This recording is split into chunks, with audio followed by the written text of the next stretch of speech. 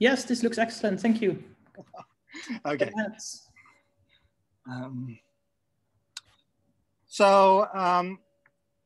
Yeah, I didn't get the nice new title slide that Olga made.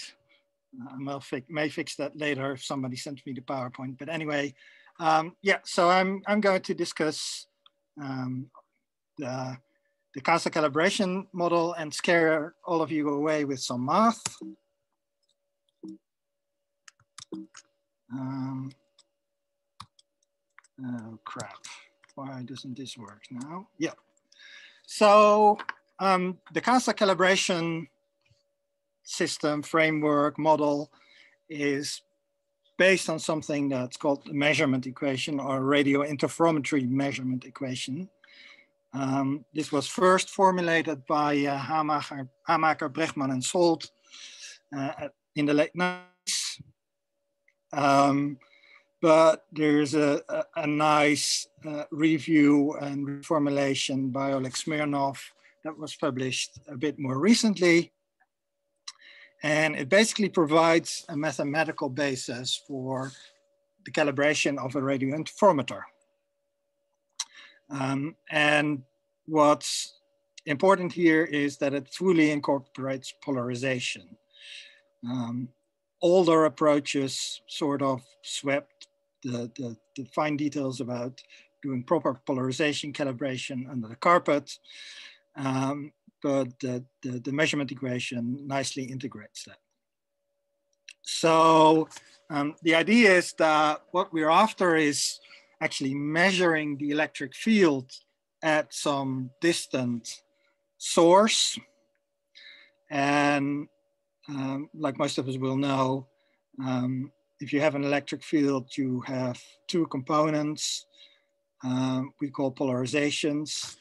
And in VLBI, we typically use circular polarization, where we have right circular and left circular components.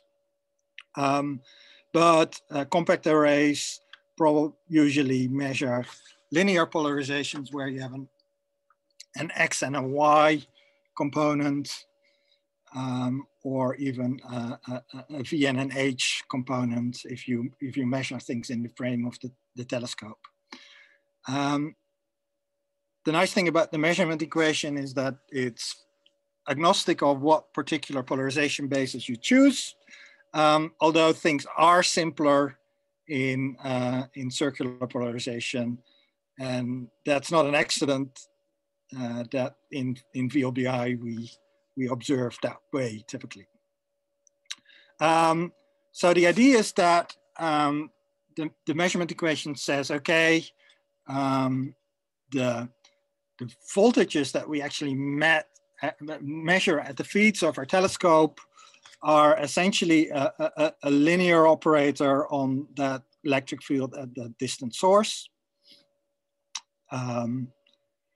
And what we do in our correlator is then we take those digitized voltages and calculate correlation functions, or as they call it in this formalism, the visibility matrix. So the visibility matrix is some average of the voltage of one station on your baseline and the complex conjugate of the voltage of another telescope, averaged over a period of time and maybe frequency. We can now, given that those voltages are linear dependent on the electric field, we can write that down. I don't know, do you see my cursor? Probably not, is it? Yes, we do. Oh, you do, okay. So here we write, that means that we can write our visibility matrix this way, where we call the part in the middle, we call the brightness matrix, which is actually what we're after, because if we do naively, if we do an inverse Fourier transform of that brightness matrix as a function of u and v, we get our image. That's a bit of a simplification, but for calibration purposes, that's all you need to know. And what we need to do to calibrate our data is to basically determine these Jones matrices for each individual antenna. Now, the idea is that this Jones matrix can be separated in different components. And there's a few different conventions to do this. The convention I've written down on this slide is what CASA does. And basically the idea, these matrices describe in order what happens to the signal between our distant source and our telescope, or actually the electronics in our telescope. Basically, the assumption is that not much happens until the electromagnetic waves hit the troposphere of the Earth. But that's the first thing that happens. There's also a delay involved. That delay is pretty specific to VLBI. So if you look the equivalent material in the CASA documentation, it typically leaves out decay because it's not so relevant for other arrays. That delay may actually be a delay introduced by the troposphere, but it can also be a delay introduced by position errors of the telescopes. We simply don't know accurately enough where our telescopes are. Then there's something we call the parallactic angle, which for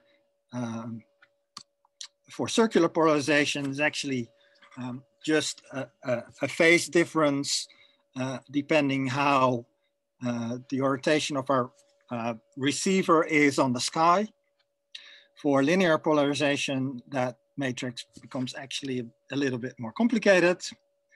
Then there's a matrix E that describes the optical properties of the telescope. And this is basically, for most VLBI dishes, this is describes how the dish deforms, and therefore what the gain is, relative gain is, when you have a little bit more, a little bit less of the surface of the telescope that collects the signal. Typically is a function of elevation, and typically the effect is bigger if your telescope is bigger or floppier. Then there's the D terms, the D matrix, which describes the polarization response, because it's apparently very hard to build receivers that just pick up a single polarization. There's always a little bit of the other polarization that leaks in. Then there's all the electronics in the telescope, described by a matrix G.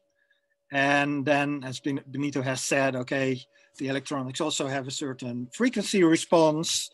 That means that our band passes aren't flat. So that needs to be corrected as well. It is important to realize that CASA always applies these corrections in the same order.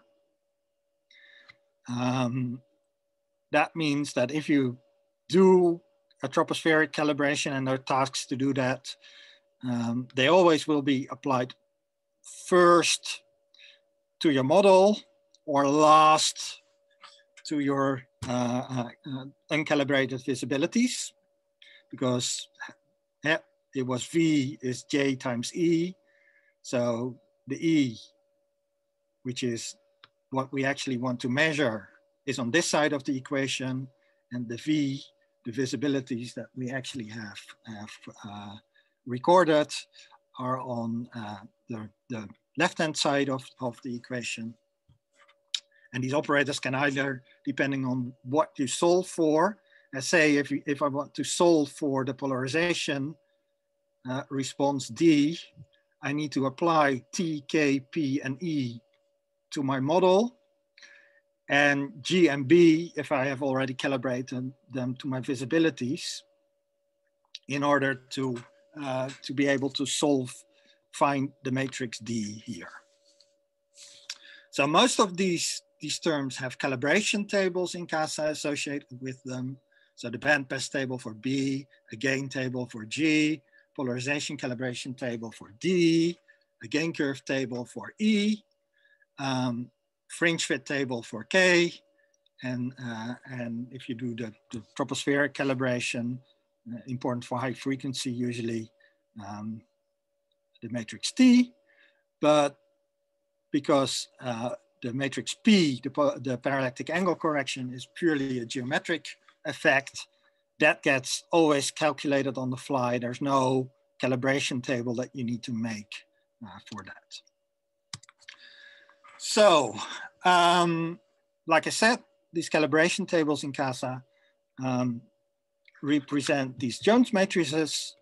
A calibration table is a directory like the measurement set on disk that contains the data in the table and has an identity. It knows which matrix in the measurement equation it describes. Typically, it contains either complex or real parameters that are used to calculate these Jones matrices. But some of these Jones matrices, they're 2x2 matrices, but the elements in the matrix are not always all present. For example, a gain calibration Jones matrix is a diagonal matrix that simply multiplies the right circular polarization and the left circular polarization by a single complex number. So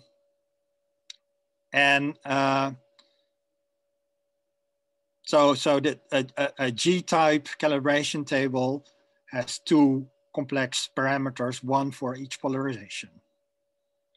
And when you create these calibration tables, you can choose the directory names or the file names for these tables yourself.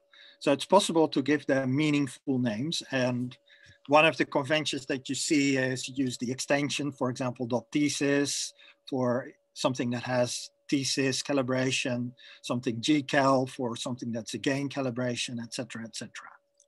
I want to go back to this measurement equation for a bit, because I remembered I now said some of these matrices are diagonal.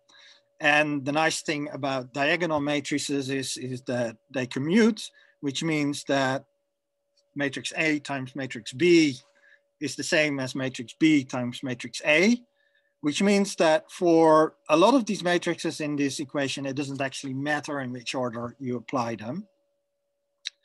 However, matrix D, the polarization calibration, is not a diagonal matrix.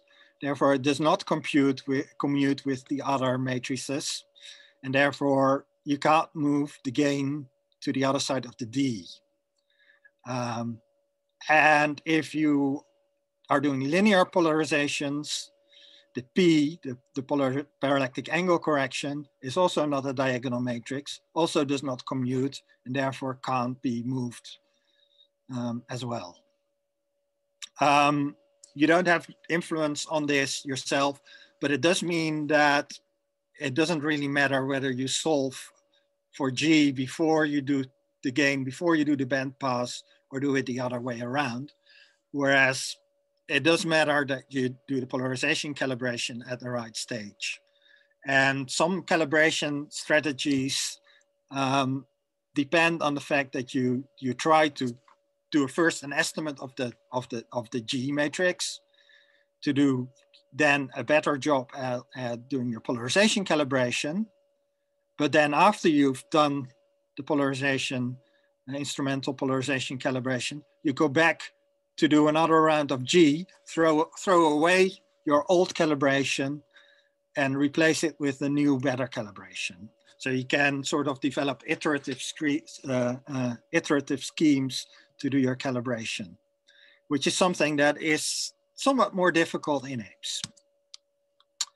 Anyway, these calibration tables are the equivalent of an SN table in AIPS, as in that they store solutions of solving for a particular effect. But CASA does not have the equivalent of an AIPS CL table. So in AIPS, the CL table is, or the calibration scheme is that you solve for something, then you run CL-cal, which takes the solution, interpolates it, and puts it on a regular grid, and then adds it to your previous calibration.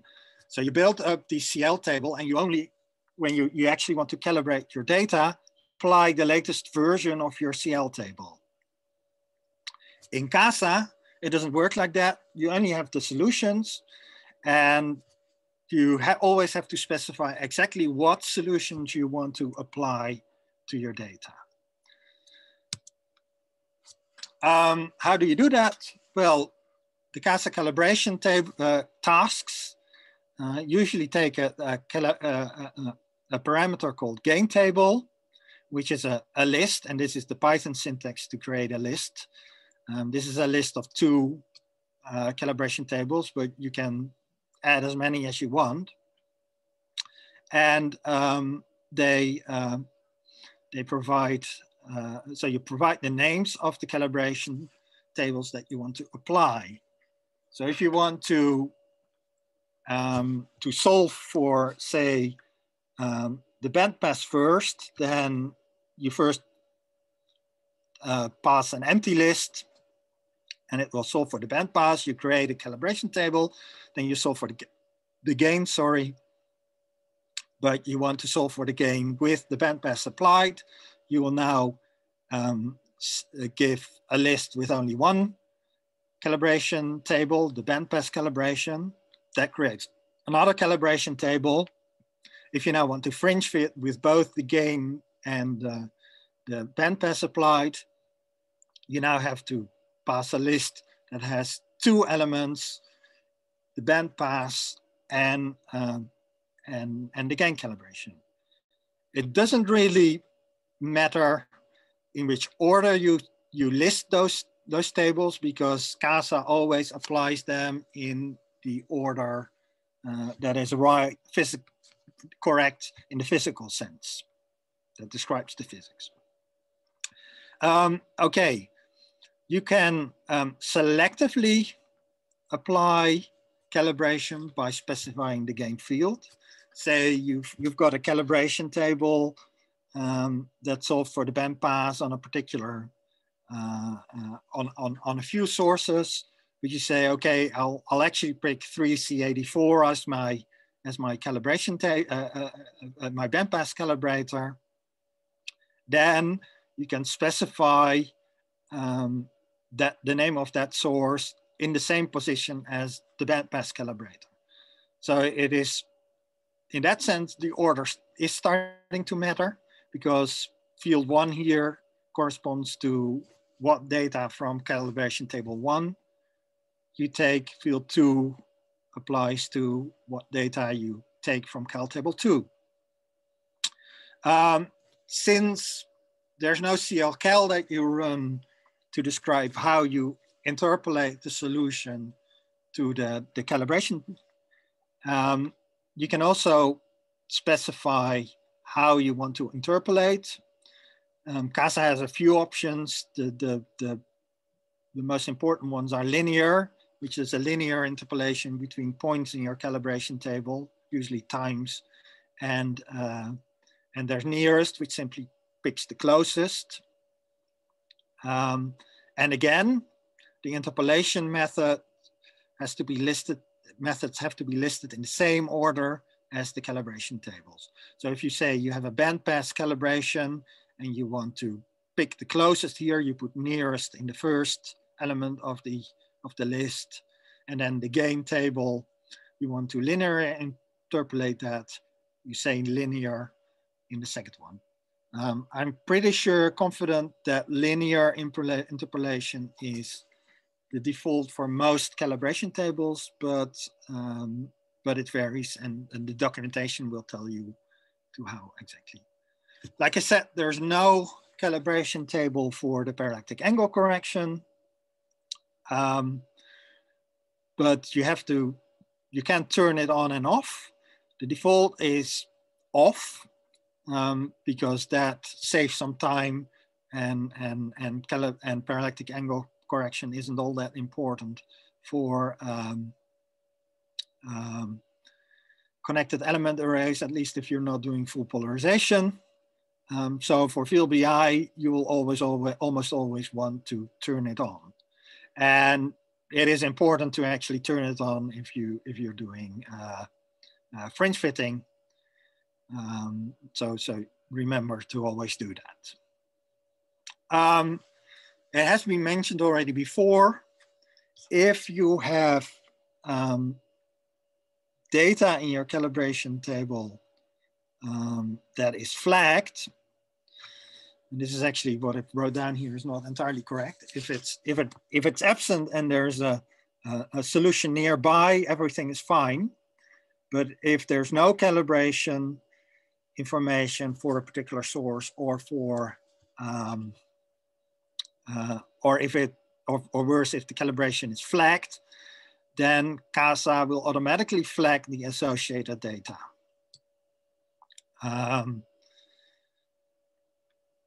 That flagging can be bypassed when applying the final calibration.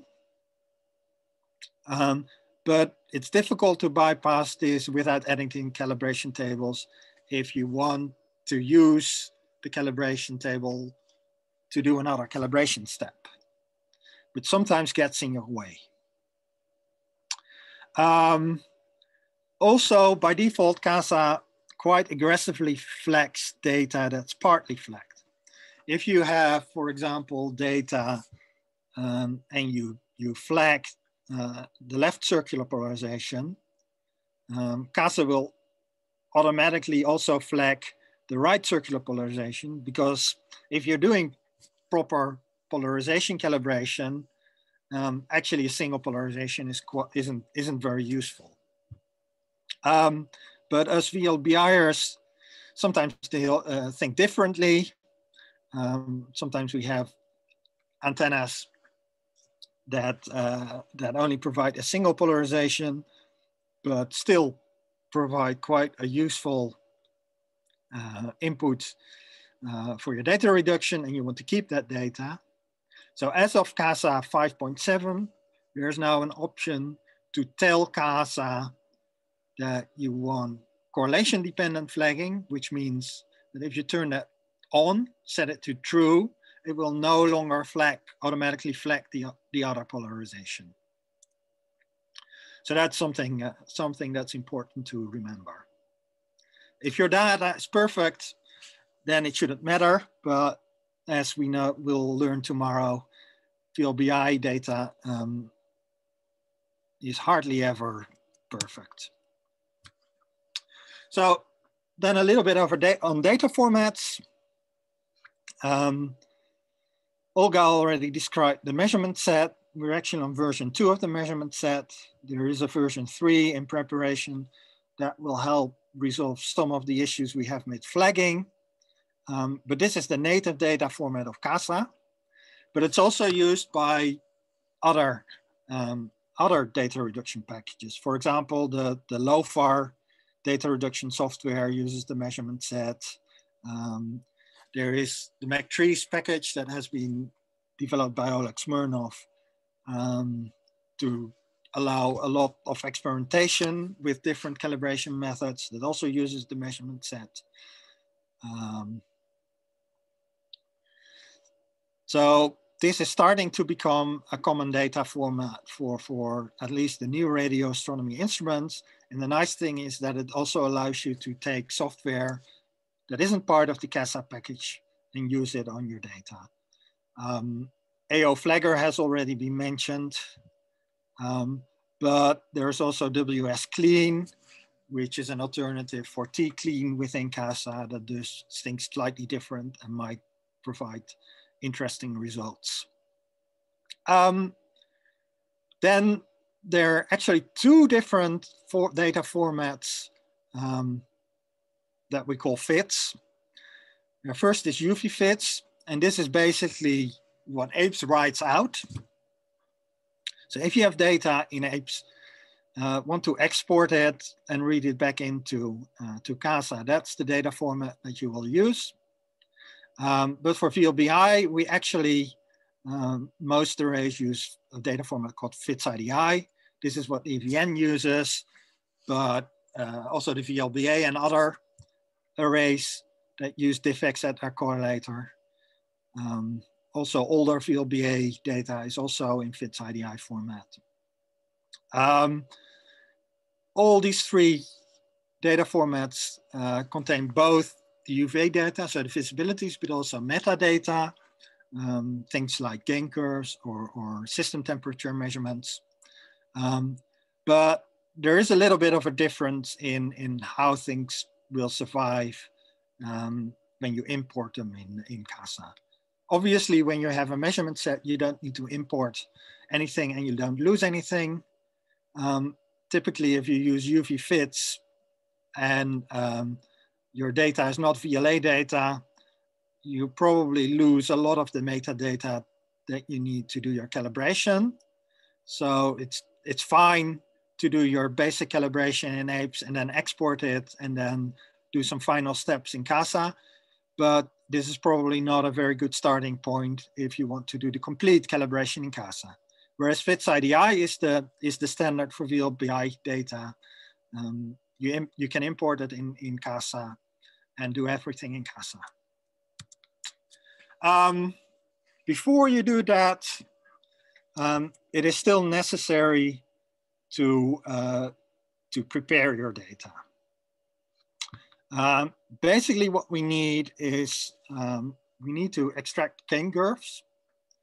For the EVN, that's done by using so-called NTAP files. This is the files that you use in AIPS to do your amplitude calibration for VLBI data. And there's an external script, and you can find them here. I think Ilse has also pointed them out already in the instructions. And you can basically run that under CASA by passing it the NTAP file, and it will then produce a table that we will use later on in the calibration.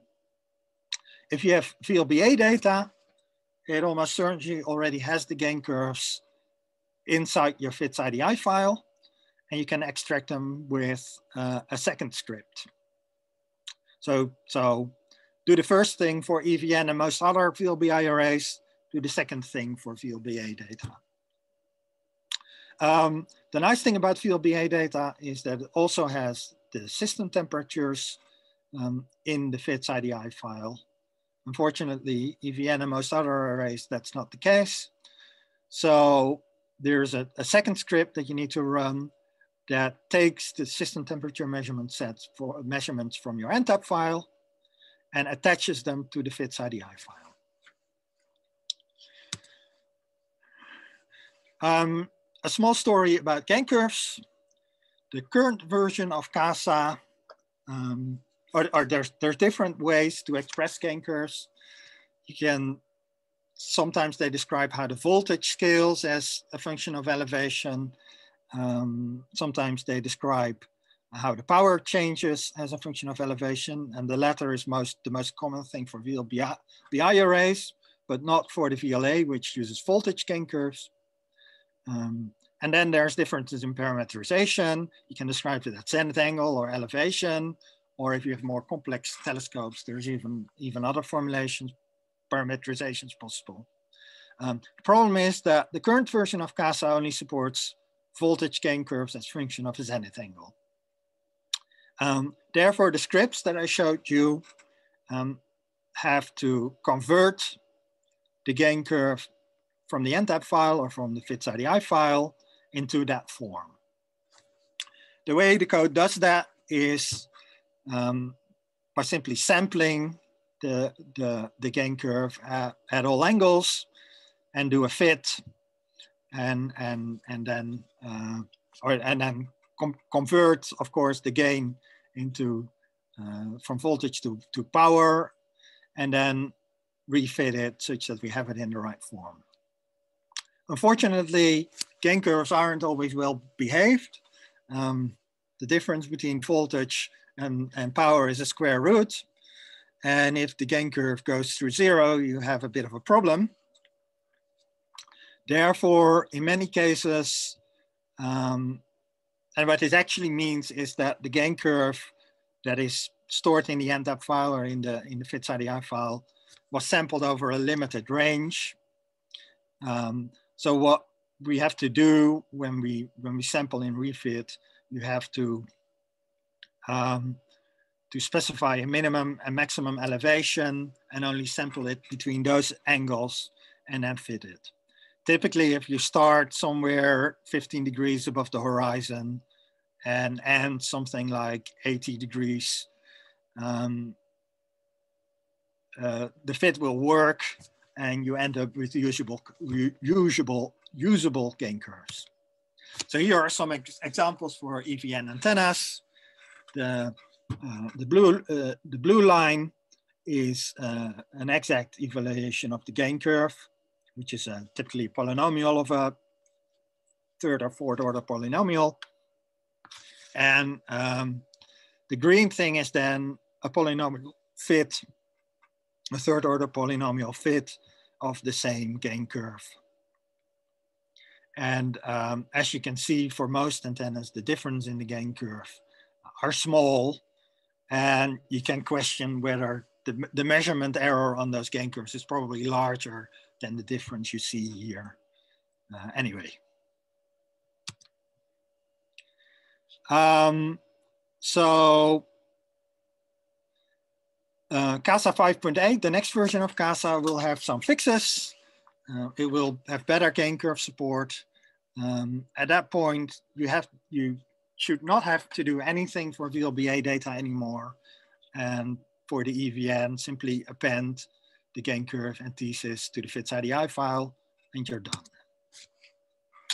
So importing the data, if you have FITS-IDI data, is done by import FITS-IDI. You have to give it the name of the measurement set you want to end up with, give it a list of FITS-IDI files, and if you have a single one, it's easy. And you also probably want to give it a scan reindex gap, because the scan information is not stored in the FITS-IDI file. That has to be reconstructed. And basically the idea is that, well, you have a new scan whenever your source changes or whenever there's a gap longer than X seconds. And X is what you pass here, and typically 15 seconds is a good value. For EVN observations, you typically have multiple FITS-IDI files for a single observation. You pass them in a list. And then you have to actually tell import FITS-IDI that these files belong to a single observation. Set const ops ID to true. Then it makes it a single observation. Otherwise, for each different FITS file, it creates a new observation, and it uses those different observations. It puts a boundary in between them for various calibration tasks, which, if that boundary falls in the middle of a scan, is probably not what you want. It doesn't hurt to always pass this option, even if you have only one file.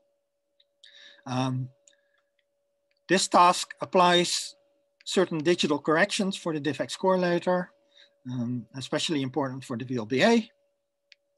And it's the same correlations corrections that AIPS applies when you use FitLoad to load your data.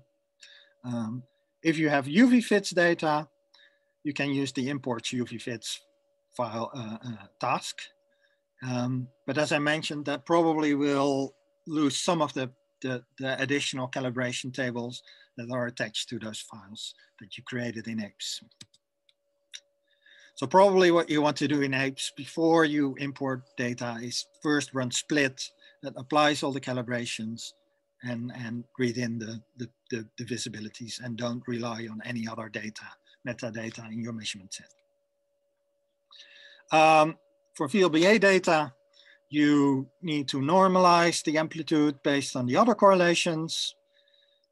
This is done with the AC core task, which creates a G-type calibration table that you then need to remember to apply in subsequent calibration tasks.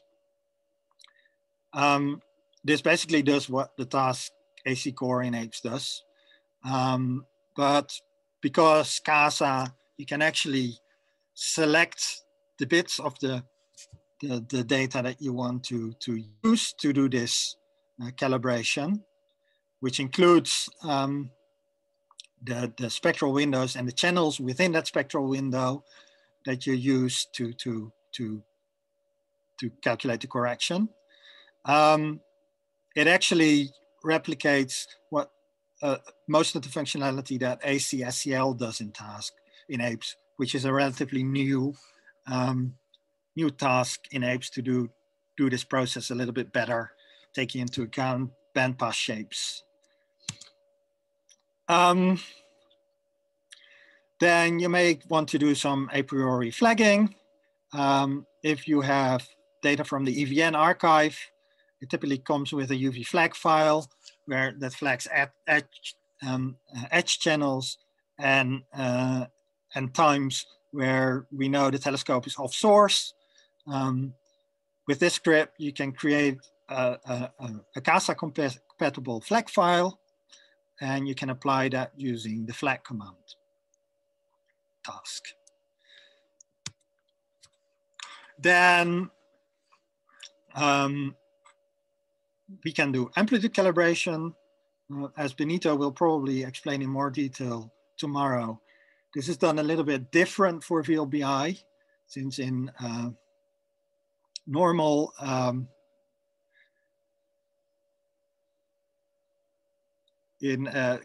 connected element array calibration, you typically observe a flux calibrator and use that to set the flux scale and calibrate your gains of your telescope.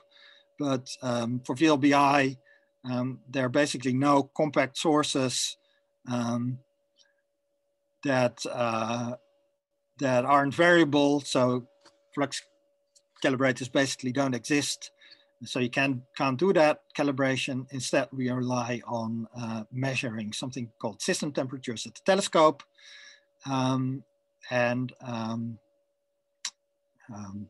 You have to then convert those to your flux scale using an additional information that's also stored in the various tables.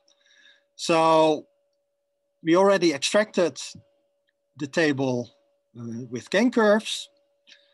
You can convert that into a proper calibration table for your experiment by using the GenCal task. You give it that file we produced with the external script. The thesis information is already in your measurement set, so you can simply run GenCal type thesis to produce the thesis calibration table.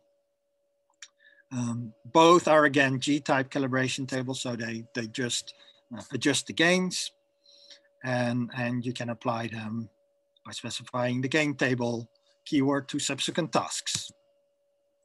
Bandpass calibration. Mark? Sorry, yeah. 5 minutes. Yeah. Bandpass calibration. Now autocorrect this did a bad job here again. Sorry, this should be refend. You can calculate a bandpass table. Fringe fitting will be discussed by Jess, but if you run it, there's a fringe fit task that produces a case-style calibration table. So then when you've done all your a priori calibration, you have to apply the calibration to your measurement set. You have to list again all the calibrations and the kind of interpolation that you want to have done to apply the calibration on your measurement set. It will create this corrected data column that we've talked about. And that basically amounts to a full copy of the data. So you need to have enough disk space to do that. After that, you can then split the measurement set for the different fields. At that stage, you can actually do averaging in time and frequency if you want. But you need to run it for every field that you want to image. Alternatively, you can use the MS transform task, which basically ends up running the same code. It's just a different interface that allows you to do some additional things that you normally don't need if you simply want to split out the individual sources, but might need if you want to do spectral line, frequency, velocity transformations in one go. One slide about the differences from CASA-5 to CASA-6. As we already said, CASA-5 is Python 2, CASA-6 is Python 3. The problem with Python 2 is that it is no longer supported. So everybody in science and outside science is all moving their Python code from 2 to 3, and there's some nasty differences. You can, so my recommendation is to switch to CASA-6 as quickly as possible, but the plot cal situation might be a reason to hang on to CASA-5 for a little bit longer. But at some point, this will all go away, and CASA-6 is what will remain. If you use CASA-5, you can run the Python scripts under CASA using CASA-C, whereas the benefit of CASA-6 is that it has proper Python modules.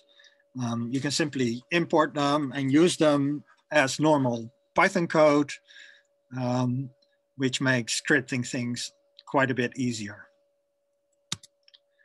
And that's it. Wow, you took me by surprise there. Thank you, Mark. That was indeed a lot of math, but I see loads of very good questions popping up. So I'll hand over the floor to Benito to go through them in some sort of order. Yeah, thanks. I will try to go in order, but it's a bit complicated. But so the first one is, do you know if scan reindex gap is equivalent or completely equivalent to the cleaned argument in AIPS?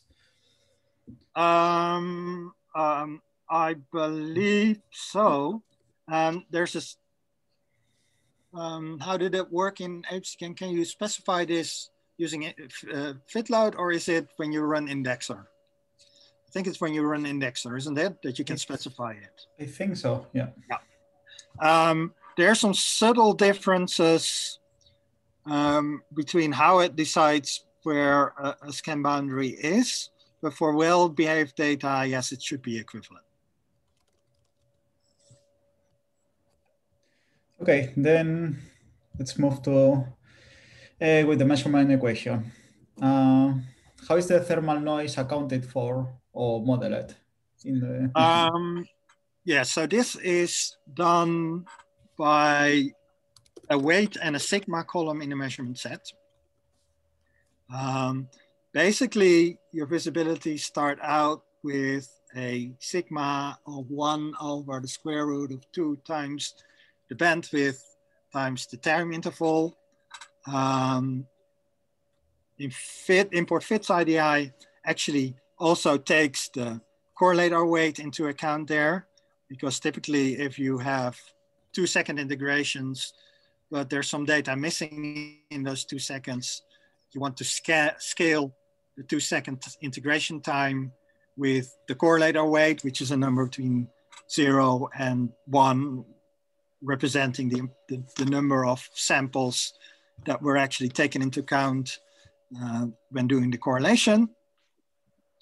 And all the calibration tables, when you apply them, they scale the sigma with the gain you apply. And that's how you keep track of the statistical significance of your visibilities, and take into account, and that basically translates into, so the final sigma has some relation to the thermal noise you expect. I must admit that I don't know how to extract that information at a later stage when you're imaging, but I suspect that the imaging tasks somehow can give an estimate of the thermal noise based on the sigma that's stored in your measurement set. It's certainly what we did in the EHT, comparing the HOPS output and the CASA output, that we took the sigma and compared it to converted that into a thermal noise equivalent and compared that with the HOPS information. Okay, thanks. And in the CASA documentation, there's a whole section about weights, how weights and sigma are calculated and used. Yeah. Okay. Following that, well, you mentioned the parallactic angle corrections. That the parallactic angle corrections that in CASA needs to be applied with the flag, with the parang true, and it's quite critically in VLBI. So can you emphasize why it's critical or needed in all gain calls that you need to use? So basically, I think it's geometry. And basically, depending on the orientation of your telescope on the sky, and because the Earth turns, that orientation changes with time. But it basically, and then the orientation of the dish on the sky is called the parallactic angle. And basically the Jones matrix associated with that is that it introduces a phase shift that is proportional to the parallactic angle. This is in circular polarization basis. Now, what this means is that you effectively have a modulation of your signal with time. And if you would do a fringe fit, which also basically is a fit that's based on the phase of your visibilities, and you wouldn't do the parallactic angle correction, there would be some sort of sinusoid effect into the fringe fit, which fringe fit can't solve for. So you have to take that out first before you do the fringe fit. And that applies to basically all the tasks that you need, because you don't apply it in a single task, as for example, fringe fit. So yeah, you need to keep track of those ones. So if you're solving for a gain, a real gain, so just an amplification of your signal within the electronics of your system, your telescope system, then because that isn't phase dependent, it doesn't matter. So you could leave it out. But my recommendation is for VLBI, just always turn it on. I think part of the confusion here is that in AIPS, it's one of the first things you do when you write it into your solution table. Yeah. And then you don't need to bother about it anymore. And in CASA, you need to make sure that you switch it on in the tasks. Well, and that's one of the things that AIPS gets slightly wrong if you're doing proper polarization calibration, because that means you actually apply the parallactic angle correction in the wrong order in some cases. Okay, so many questions coming in still. So go ahead. Yeah, exactly. This might go on quite a bit. Exactly. So are there any additional preparations to merge the steps and the scripts that you mentioned for the flag basically everything that you incorporate, and this is calibration into CASA, but there will be separated script. So maybe at some point I can convince the EVN support scientists to start providing FITS IDI files that already have the calibration information attached, like the VLBA does. Then this gets a whole lot simpler, and it will also be simpler for AIPS. There's some slight complications with that because editing that information becomes a little bit more difficult, because the entop file is an ASCII file, and you can simply load it in your editor, delete anything that you don't like, and then fix things up a bit, and then apply it. And if you already have that in the measurement set, in the FITS IDI file, you have to make sure that it is absolutely correct before the data gets distributed, or at least correct enough, which unfortunately for the EVN isn't always the case. Or at least it takes some time to get that right, and that would mean that we release the data sometimes later. But yeah, until we get that done, and for archival data, yes, you will always need to perform those steps. Actually, following on that, do you know if for VLBA data, do they have the a priori flagging? Yes. The same, you need to do it in the same way, or no? In the FITS IDI? I'm not an expert on the VLBA, but in principle, the flagging data that is in the FITS IDI file is carried through into the measurement set. So you don't need to run that step for the VLBA. So currently for the VLBA, you only need to extract the gain curves. Okay. Then when you have multi-frequency observations, like S and X, how do you deal with those ones in fringe fit and the CASA calibration?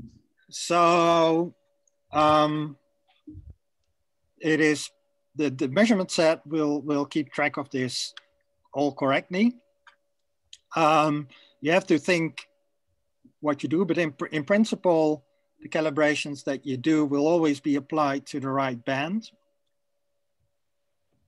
There are some subtleties in the fringe fit task that Des will no doubt explain tomorrow.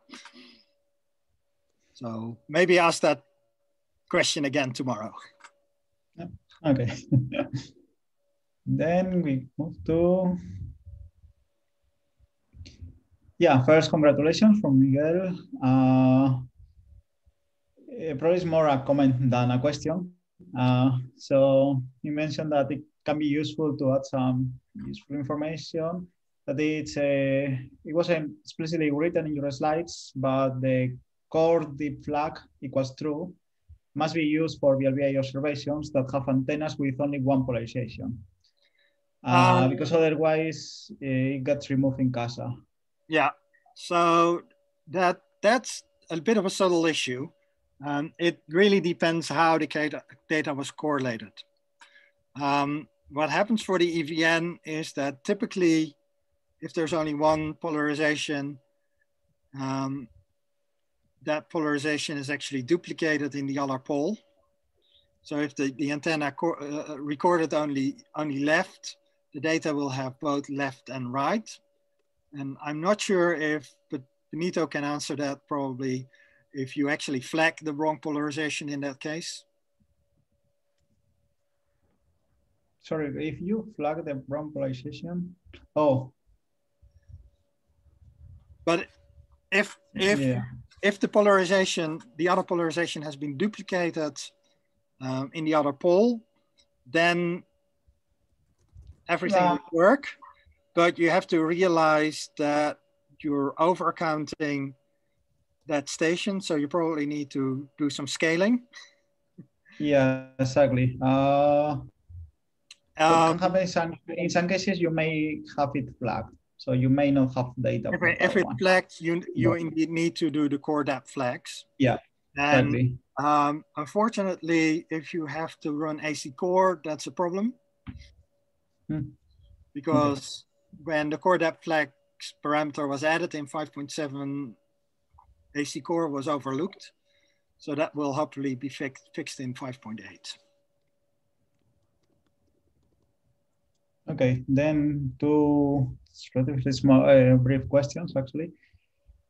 Is there a way to transfer the AIPS CL tables to a CASA cal table? Yes, there is. It's not very well tested, but I have a set of Parseltongue scripts. I think I've made them available at some place at some point. I'll need to look that up. That basically take a CL table and create a couple of other CASA, equivalent CASA calibration tables for that. So it is possible. I also have written a script that can extract flags from AIPS and create a CASA flagging table. I haven't used those scripts myself recently, so I have to dig them out. Yeah, let's say that it's not for production right now, but it may be possible. Yeah. And then related to AC core, should an AC core be repeated after channel flagging? Because channel flagging will mess up the normalizations in the visibilities, at least for antennas with less well-behaved band passes. So as you are modifying those amplitudes. So I'm not sure about. I'm not an expert on this, but my understanding is that this is partly what ACSCL in AIPS is about, where the idea is that you basically do the AC core correction, but only take into account the descent of 75% or so of the band. There's a VLBA scientific memo on this that I think is worth reading if you're an expert on this sort of things, and maybe translate in some recommendations on how to run AC core in CASA. Yes, I think this is a bit of a support question for the VLBA, but if you would do this in AIPS for VLBA data, yes, you probably should do it in CASA as well. I think for now, I think I'm leaving any more questions. Wow, that's excellent timing. It's really good to see all this activity and engagement from everybody in spite of not being able to see the people in person. This is exactly what we were hoping for. So it's great stuff so far. So this webinar will now be closed and we'll have a half-hour break. So we start at 1/4 to, so that's 3:45 UT. We will start again with the data processing session. I just put the link to that in the Mattermost general announcements, and it will be a nice experiment to see how all these breakout rooms are going to work. If not, there is very little you can do about it. So leave it to us. Just start with the projects that you had in mind. Ask us the questions that you run into, and we hope to fix all these breakout issues if there are any on the site. So we will see you in half an hour from now. Take some time, get some physical movement exercise if you can. Stop staring at the screen, coffee, tea, whatever suits your time zone. And see you in 30 minutes.